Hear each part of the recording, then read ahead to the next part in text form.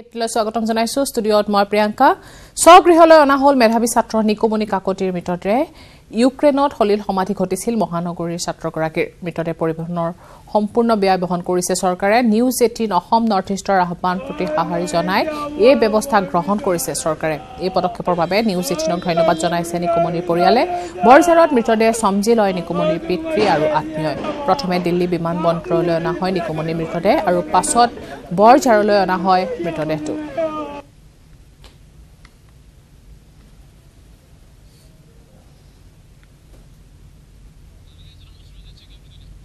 আৰু এই সন্দৰ্ভত সবিশেষ জনাব আমাৰ সাংবাদিক সুৰজিত হয়কে যথেষ্ট দুখৰ খবৰ 9 জুন তাৰিখে ইউক্ৰেইনৰ সাগৰত হলিল সমাধি ঘটিছিল গুৱাহাটী লালগণেশৰ মেধাবী ছাত্ৰ নিকুমনি কাকতিৰ ইউক্ৰেইনৰ সুমি ষ্টেট ইউনিভাৰ্চিটিত মেডিকেলৰ ছাত্ৰ আছিল নিকুমনি কাকতি আৰু 9 তাৰিখে বন্ধুবৰ্গৰ লগত সাগৰত সাঁতুৰিবলৈ গৈছিল তাৰ পাছতেই হলিল সমাধি ঘটিছিল আৰু বিগত কেইবাটা দিনত যি দেখা গৈছিলে নিকুমনিৰ যি নশ্বৰ দেহ ইউক্ৰেইনৰ পৰা অনাত যথেষ্ট অসুবিধাৰ সন্মুখীন হৈছিল আমি নিউজ 18 প্ৰথমৰ পৰাই আমি লাগি আছিলোঁ আৰু বৰ্তমান মিনিষ্ট্ৰী অফ এক্সটাৰ্নেল এফেয়াৰ্ছ বৈদেশিক মন্ত্ৰালয় নিকুমনিৰ মৃতদেহ ইউক্ৰেইনৰ পৰা গুৱাহাটীলৈ আনিছে আৰু দিল্লীৰ পৰা গুৱাহাটীলৈ আনিছে অসম চৰকাৰে এক আবেগিক পৰিৱেশ বৰ্তমান নিকুমনিৰ মৃতদেহ গুৱাহাটী বিমানবন্দৰত আহিছে পিতৃ বৰ্তমান হুকাকুল হৈ পৰিছে স্তব্ধ হৈ পৰিছে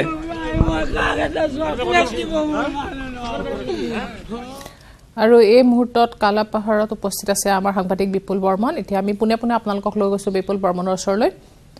নিকুমনি ঘৰত উপস্থিত আছে বিপুল বৰ্মন বিপুল আপোনাৰ ওচৰলৈ আহিছো কি পৰিৱেশ সঁচাকৈ এক হুকৰ ঘটনা এতিয়া কি দেখিবলৈ পাইছে তাত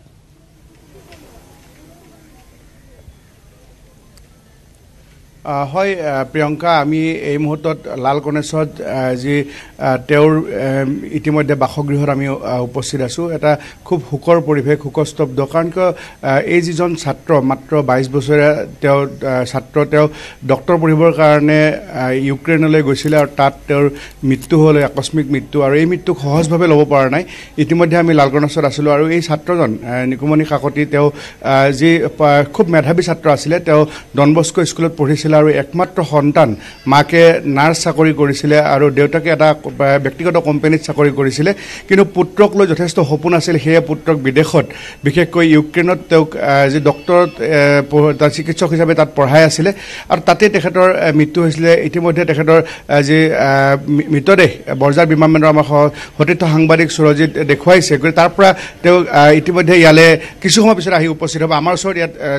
স্থানীয় যথেষ্ট লোক আছে মই কওকচোন অকণমান তেওঁ যথেষ্ট পঢ়া শুনাত ভাল ল'ৰা আছিলে নিকুমনি একচুৱেলি বহুত শান্ত স্বভাৱৰ ল'ৰা আছিল বহুত অমায়িক আছিল বিৰাট ভাল ল'ৰা আছিল প্ৰথমতে তেওঁ আমি জনাত মানে আপোনাৰ ডনবক্স স্কুলত পঢ়িছিলে তাৰ পৰা পঢ়ি কিনে আকৌ সৈনিক স্কুলত মেট্ৰিক পাছ কৰিলে সৈনিকৰ পৰা মেট্ৰিক পাছ কৰি আকৌ তেখেত আহি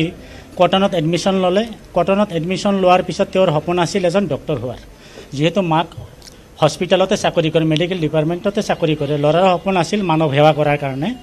তেওঁ ভাবিছিল মই মানৱ সেৱা কৰিম সেইকাৰণে তেওঁ সুদূৰ আপোনাৰ ৰাছিয়াৰ ইউক্ৰেইনলৈ গৈ মানে তাতে চিকিৎসা বিজ্ঞানৰ মানে অধ্যয়ন কৰি আছিল এইখিনি মই আমাৰ দৰ্শক জনাব লাগিব যে ইউক্ৰেইনত যেতিয়া তেওঁৰ মৃত্যু হৈছিলে তাৰপিছত তেওঁৰ ডেড বডিটো ইউক্ৰেইন বহু দূৰ তাৰ পৰা ভাৰতলৈ বা ইয়াৰ লালগণেশলৈ আনিবলৈ অসুবিধা হৈছিলে আৰু সেই সময়তে নিউজ 18 অসম নৰ্থ ইষ্ট আমি ধাৰাবাহিকভাৱে যি বাতৰি সম্প্ৰচাৰ কৰিছিলোঁ এই ক্ষেত্ৰত ইতিমধ্যে বৈদেশিক মন্ত্ৰণালয়ে তৎপৰতাত দেশৰ কেন্দ্ৰীয় চৰকাৰৰ তৎপৰতাত তেওঁক অৱশেষত তাৰ পৰা আনিবলৈ সক্ষম হ'ল মৃতদেহ কিছু সময় পিছত তাত আহি উপস্থিত হ'ব আৰু ইয়াত যথেষ্ট লোক আছে আমাৰ কেমেৰা পাৰ্চন মই মনোজ দুৱাৰাক দেখুৱাবলৈ অনুৰোধ জনাইছোঁ তেওঁলোকে আচলতে নিজৰ আপোনাৰ যি ভাতৃ বা ককাই বা এই যুৱকজনক তেওঁকতো দেখা নাপালে তেওঁ অহা কথা আছিলে ইয়ালৈ কেইদিনমান পিছত কিন্তু তেওঁৰ মৃতদেহ যিহেতু আহি আছে তেওঁকে এবাৰ ইতিমধ্যে আহিছে আমাৰ মনোজ দুৱাৰাক মই দেখুৱাব অনুৰোধ জনাইছোঁ এয়া মৃতদেহ আহি পাইছে লালগণেশৰ এই বাসগৃহলৈ এক সঁচাকৈ হুকস্তব্ধ হুকৰ পৰিৱেশ সকলোৱে ইয়াত ইতিমধ্যে তেওঁৰ কাৰণে বাট চাই আছিলে তেওঁ ৰাছিয়াৰ ওচৰৰ ইউক্ৰেইনত ডক্টৰ পঢ়িবলৈ গৈ এই ধৰণে মৃত্যুক সাৱটি লৈছিলে কান্দোনৰ ৰোল বৈছে এই লালগণেশত ওচৰ চুবুৰীয়া সকলোৱে কান্দিছে চিঞৰি চিঞৰি কান্দিবলৈ ধৰিছে তেওঁৰ মৃতদেহ আহি পোৱাৰ লগে লগে দেখিছে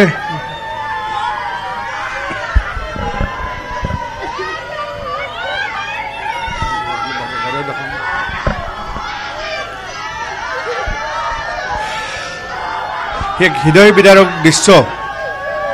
যে এই মেধাৱী ছাত্ৰজন তেওঁ পঢ়িবলৈ ৰাছিয়ালৈ গৈছিল তেওঁক লৈ যথেষ্ট আশা আছিলে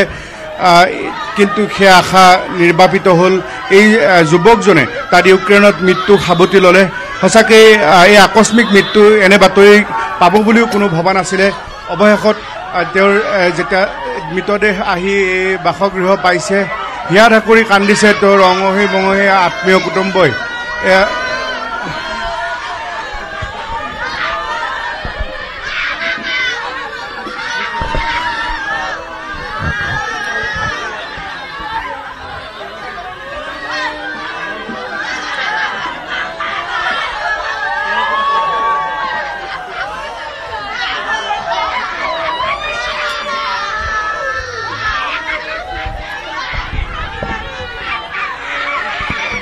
গুৱাহাটীৰ পাণবজাৰৰ ডনবস্কোত পঢ়িছিলে নিকুমণি কাকতি আৰু তাৰপিছতে তেওঁক উচ্চ শিক্ষা গ্ৰহণৰ অৰ্থে তেওঁক চিকিৎসক কৰাৰ বাবে তেওঁক ৰাছিয়াৰ ওচৰৰ যি ইউৰোএছিয়াৰ দেশ ইউক্ৰেইনলৈ পঠিয়াইছিলে আৰু তাত তেওঁৰ যি মৃত্যু হ'ল মৃত্যুৰ পিছত তেওঁৰ সহদেৱ যে তেওঁ মৃতদেহ ইয়াত লুটুমাৰ বাসগৃহলৈ আনিবলৈ অসুবিধা হৈছিলে আৰু সেই সময়তে আমি নিউজ18 অসম নৰ্থ ইষ্টে ধাৰাবাহিকভাৱে যি বাতৰি সম্প্ৰচাৰ কৰিছিলোঁ তাৰপিছতে বৈদেশিক মন্ত্ৰণালয়ৰ তৎপৰতাত কেন্দ্ৰীয় চৰকাৰৰ তৎপৰতাত সহজসাধ্য হৈছে আৰু এতিয়া অৱশেষত তেওঁৰ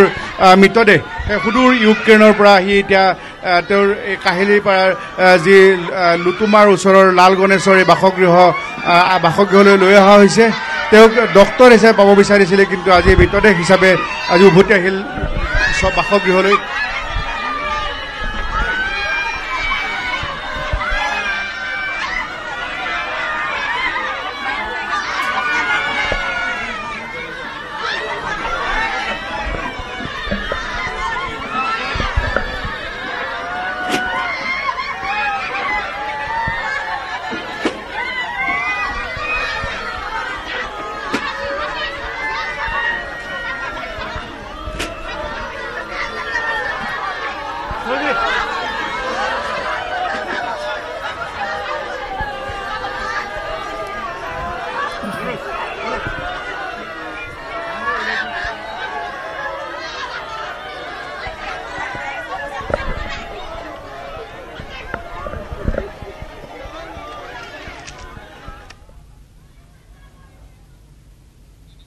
এয়া আপোনালোকে দেখিবলৈ পাইছে ইতিমধ্যে নিকুমণি কাকতিৰ মৃতদেহ স্বগৃহ উপস্থিত হৈছেহি আৰু সকলোতে এতিয়া সকলো দুখী হৈ পৰিছে কান্দোনৰ আপোনালোকে দেখিবলৈ পাইছে সকলোৱে কান্দিছে ওচৰ চুবুৰীয়া আত্মীয় স্বজন আহি উপস্থিত হৈছেহি আৰু মাক দেউতাকৰ সপোন আছিল এজন চিকিৎসক হ'ব আৰু এই কাৰণে ইউক্ৰেইনত পঢ়িবলৈ পঠিয়াইছিল কিন্তু তেওঁলোকৰ সেই সপোন পূৰা নহ'ল আৰু ইতিমধ্যে মৃত্যু ঘটিছে মেধাৱী ছাত্ৰ নিকুমণি কাকতিৰ আৰু তেওঁৰ মৃতদেহ আহি উপস্থিত পাইছেহি এই মুহূৰ্তৰ এই দৃশ্য আপোনালোকে প্ৰত্যক্ষ কৰিছে সকলোৱে এতিয়া কান্দোনৰ ৰোল তেওঁৰ পিতৃ মাতৃসকলেতো আমাৰ বাবে সহজ ঘটনা হোৱা নাই সকলোৱে সহজভাৱে ল'ব পৰা নাই গতিকে পিতৃ মাতৃৰ অৱস্থা আপোনালোকে নিশ্চয় অনুভৱ কৰিব পাৰিছে আৰু এতিয়া সকলোৱে ওচৰ চুবুৰীয়া আত্মীয় স্বজন আহি ভিৰ কৰিছেহি নিকুমণিক এবাৰ চাবলৈ তেওঁৰ মৃতদেহটো এবাৰ ওচৰৰ পৰা চাবলৈ সকলোৱে ভিৰ কৰিছেহি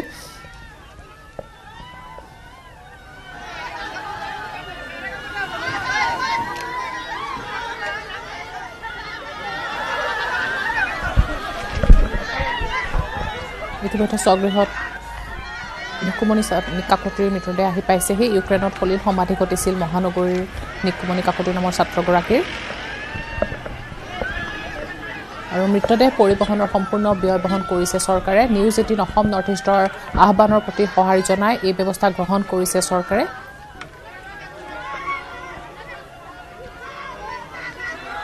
আজি কিছু সময় আগতে বৰজাৰৰ মৃতদেহ চমজি লয় নিকুমণিৰ পিতৃ আৰু আত্মীয়ই প্ৰথমে দিল্লী বিমানবন্দৰলৈ অনা হৈছে নিকুমণিৰ মৃতদেহ আৰু পাছত বৰজাৰলৈ অনা হয় নিকুমণিৰ মৃতদেহ আৰু এতিয়া স্বগৃহত নিকুমণিৰ মৃতদেহ আহি পাইছে আৰু তাৰ পিছৰ দৃশ্য আপোনালোকে প্ৰত্যক্ষ কৰিছে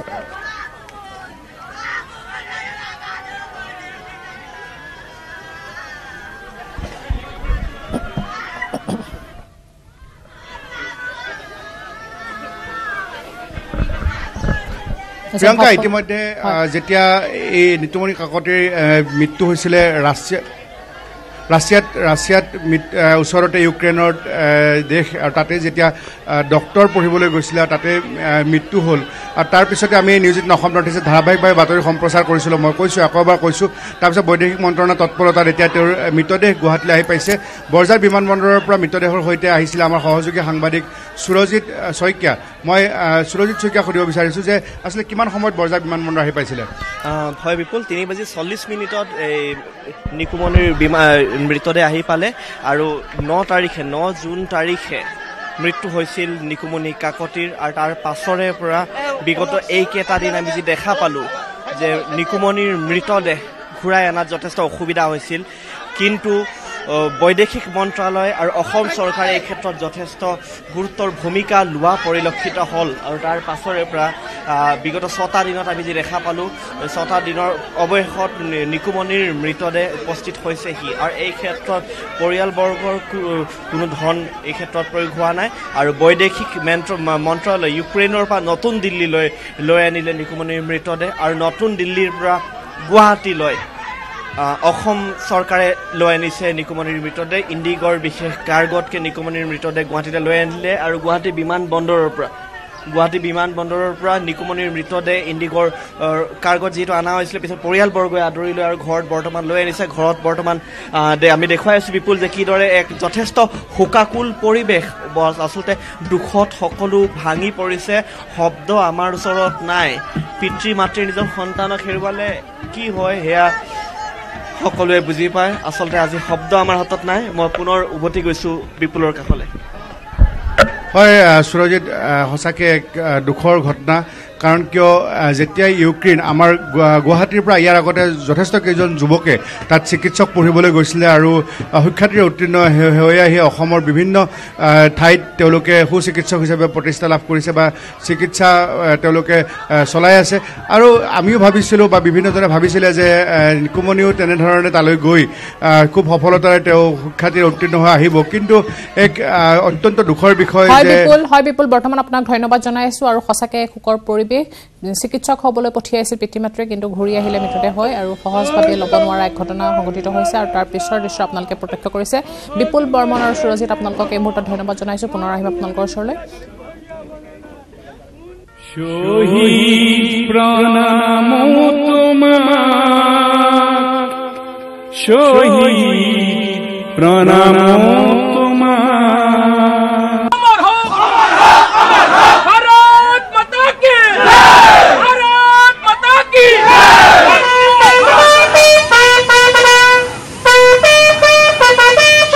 এই মৃত্যু অপৰাজীয়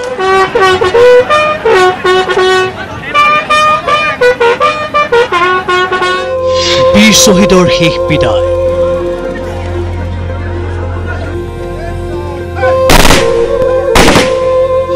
শোকস্তব্ধ শ্বহীদ সুনীল কলিতাৰ জন্মগাঁও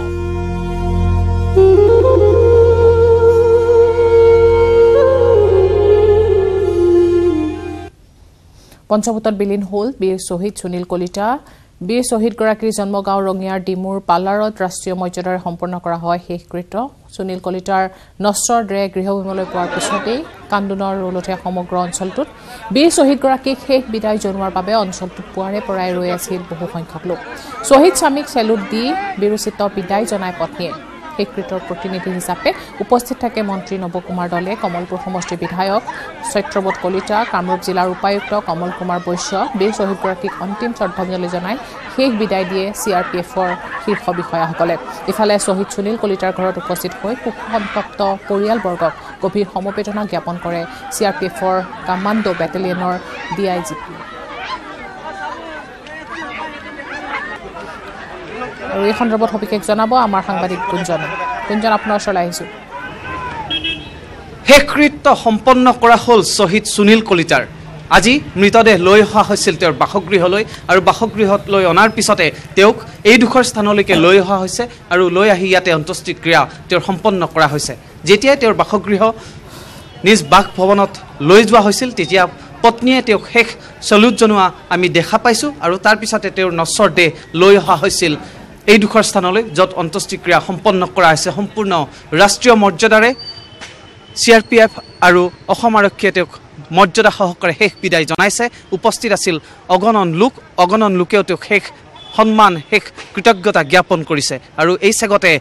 নিউজ 18ৰ তৰফৰ পৰাও পৰিয়াললৈ সমবেদনা জ্ঞাপন কৰাৰ লগতে